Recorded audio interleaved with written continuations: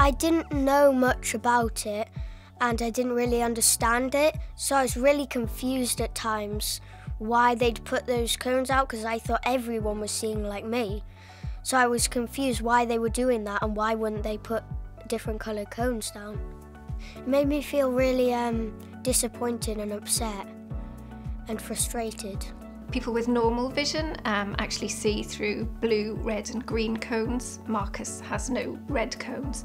And what that means, kind of in simplistic terms, is that he doesn't see the red in anything. And this really is just another disability, another sort of visual impairment. 1 in 12 men that it impacts would suggest that this is a big issue, you know, especially if you think that that's definitely 1 per squad of players, and that's just taking into account those who might be playing football already. What about those who've been put off playing football? I'm sure there's a lot of players out there who are struggling and probably fall away from the game because of being colourblind and having nerves and anxiety around certain situations in football. If people don't care about it, then people who are colourblind and play football will just feel really left out, and they'll just feel like they should give up, and we might start losing footballers rather than gaining them. I would be horrified if there were children or young players out there who really thought football's not for me purely because of the way that we set up our coaching sessions or the colours we use for the cones and the bibs that we use on a regular basis. I think the beauty of this whole campaign is that with 1 or 2 subtle changes, we can make the whole experience very, very different.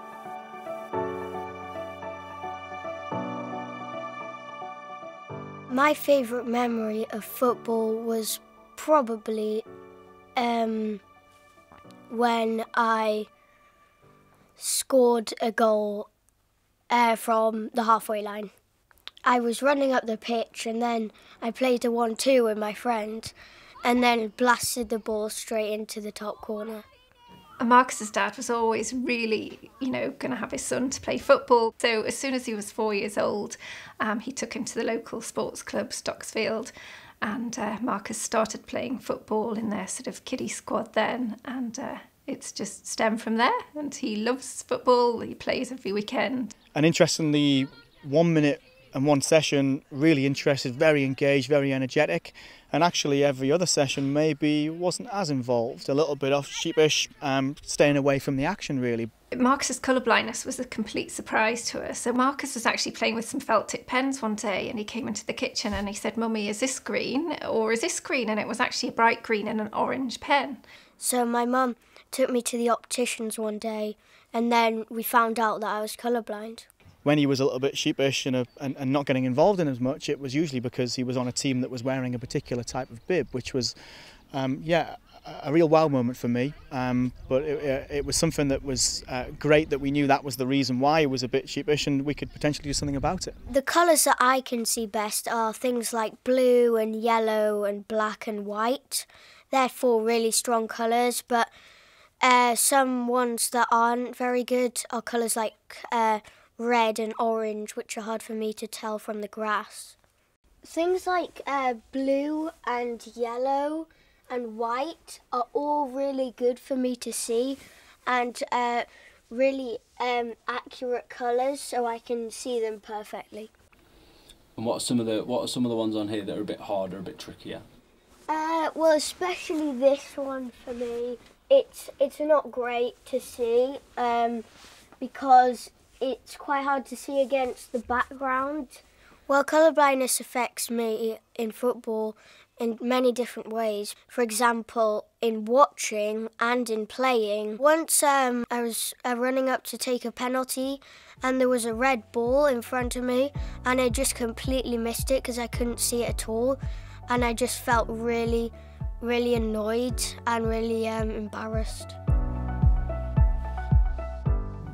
Offside! Good finish though, play! Even looking at it now, for me, I have to take an extra second to see who's yellow and who's orange. I think I was always quite sporty as a kid, and I'm quite an athletic person, so I think I could have gone into a few different avenues, and I'm quite fortunate that it was football because it's such a well-known and well-established sport across the world. So it's taken me to Reading, it's taken me to a championship and a premiership club, so I'm quite happy to be involved in football. Yeah, I started off as a winger, left winger, but then I got moved to a striker when they saw that I was quite big and strong and I could be more effective down the middle. But I think my most memorable game was when I made my debut and scored 2 goals against Burton Albion. I actually got told I was colour impartial or colourblind at school, in primary school. I think they did a test where they saw that browns and reds and certain greens, yellows and oranges, I sort of had a bit of difficulty discriminating between the colours, so I knew that in the back of my head before I went into football.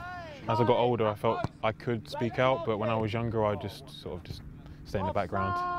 At first, I sort of tried to hide away or tried to hide that there was a problem. As I progressed through the ranks into the professional game, I had to sort of speak out, because if you're in a first team, any sort of problems might lead to you getting pulled out of the team on a Saturday. So just to save my back, I had to say something. And in football, mostly around training and training sessions, the bibs, the kits, it just gets all squeezed together, so you end up having to deal with the problems face to face. Okay, so at the moment these colour combinations are pretty good for me. I can see all of them quite distinctly, but if there was ever a time when there was the yellows or the lime greens in, that would cause a lot of problems. So I guess just make sure that a couple of colours never clash. Basically, that's the tweak for it. It has caused a lot of problems with me finding passes or even seeing oncoming players who are about to tackle me. I'm not sure if they're my teammates or if they're another player, so sometimes I end up running into my own teammates or even tackling my own teammates. So it might avoid injuries in future if there was a clear difference between the team. I think we do need to do something to help out players in these sort of situations. I played semi-professional until I was 34, 35, and then I went as player coach at the club that I finished playing with. And really that started me off on my own coaching journey. I work across all levels of the game. I'm in the process of implementing the England DNA as it applies to the foundation phase into both the grassroots game and into the professional game. When I was 14, 15, I had lots of trials at professional clubs. That didn't materialise, so I went into non-league and obviously had to find a job. So my dad said, there's an engineering apprenticeship going at the place where he worked. And as part of the induction, they did a colourblind test. And I can remember the doctor's words now. He says, whatever you do, do not do anything involving electrical wiring or... And I said, why? He said, your tests on the colourblindness chart are just, it would make it dangerous. And I think it was mainly the red and green wiring as it was then. It did cause certain problems, and quite embarrassingly, in one coaching demonstration, someone sidled up to me very quietly and said, Pete, you know you're coaching the wrong team. Well, if I'm having these problems, what is it like for some of the players if they have the same issue and I'm not aware of it? Sometimes a child's inability to distinguish certain colours can present itself as bad behaviour. So you think that they're deliberately running outside the area, or they're deliberately running to a different colour cone when you've asked them to run to a particular one. It's not the child's fault. And because young players tend to vote with their emotions first, if they don't feel really comfortable, I think that's going to potentially disengage some of the very children we want to bring into football. We're at the Europa League finals in Lyon to try and raise awareness of colourblindness across football. We're working with UEFA and the English FA on guidance for people in working football, from grassroots level right the way up to elite level if you're a player, and also the problems that fans can have watching matches. We've staged a match on the mini pitch with children wearing red and green kits, because most people are aware that if you're colourblind you have problems mixing up red and green. And we've then played all the children wearing the same colour kit to show how difficult it is to follow the game, whether you're a player or a spectator. Plus dur parce que je les connaissais, mais les couleurs, c'était... Enfin, on se base souvent sur les maillots, les couleurs de maillots. Donc on savait pas très bien qui était avec nous. Parce que je pensais que c'était genre les verts, le daltonien il le voyait rouge et le rouge il le voyait vert. Je pensais pas qu'ils voyaient les deux la même couleur. Mais pour les verts et les rouges, ça devait être plutôt simple. Mais vu qu'on a un daltonien dans notre équipe, on ne savait pas trop si lui repérait ou quoi que ce soit. Mais à ce qui paraît, il repérait les couleurs, du coup c'était plutôt bien. Enfin, on sait qu'il est daltonien, mais on sait qu'il voit les couleurs différemment, mais il ne nous parle pas trop de sa maladie. Bah oui, je comprends mieux maintenant, ça m'a sensibilisé et puis ça m'a aidé à comprendre ce qu'il pouvait vivre. Et puis que c'était pas facile tous les jours, surtout pour un match de foot, et que il pouvait avoir des problèmes ou des choses comme ça. Donc cette matinée, je pense que les joueurs ont super bien apprécié, ils ont pu voir ce que c'était la difficulté qui était présente pour les personnes atteintes de daltonisme. Et je pense que des journées comme ça, il en faudrait plus souvent, quoi. C'est super bien pour ces jeunes. In the Equal Game tent, we've got a mixture of colours of football socks that we show to people through special glasses that simulate colour blindness. And it's interesting to see how shocked people are when they look at the socks through the glasses and realise so many colours look the same.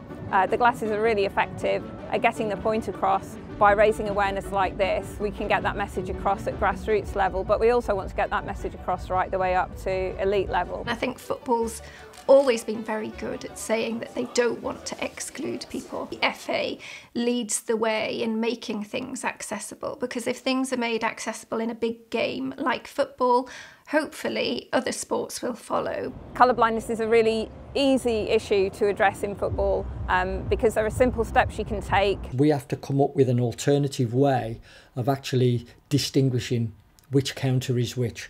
One of the ways that I've used is putting a passport-sized photograph on each counter with the player's head shot on it so that they actually know that that's them. There's a real personal connection there with what the coach is trying to explain. It's education really, so for me as a coach at the beginning it meant that we could make sure that when we were doing drills that the right type of colour balls or colour cones or even just the bibs that they were using was really important. Our aim is to continue to do that. If changes had been made when I was younger, I think it would have been a bit smoother ride. There would have been a less anxiety and nervousness in some training sessions, which may have helped my performance. Just simple things like putting the cones out that are the right colours and changing the bibs and changing the kits. I think those very simple changes can have a huge impact. It is just awareness. It is kit clashes and it is bib clashes, and these are things that can be changed quite easily. And if that would make the difference between a young boy or a young girl saying I love football or actually it's not for me, I think that's something we can all engage with and really try to promote. If people made these changes, it wouldn't just affect a few people, it would affect 1 in 12 boys, so that's quite a lot. You know, this is not about just helping sort of a very small minority of people, and I think every child deserves that help on every football team. I really hope that by bringing stuff like this to light, it can encourage people who are colourblind to love football as players, coaches, volunteers and even further. No matter what your issue is, you should be able to feel at home and comfortable playing football. If it was all a level playing field, I think you might find a lot more players getting involved. I would like to say one more thing about colour blindness, which is if you are colourblind, don't be scared to play football and just enjoy yourself and don't worry about it and ask for help. Don't be scared to ask for help.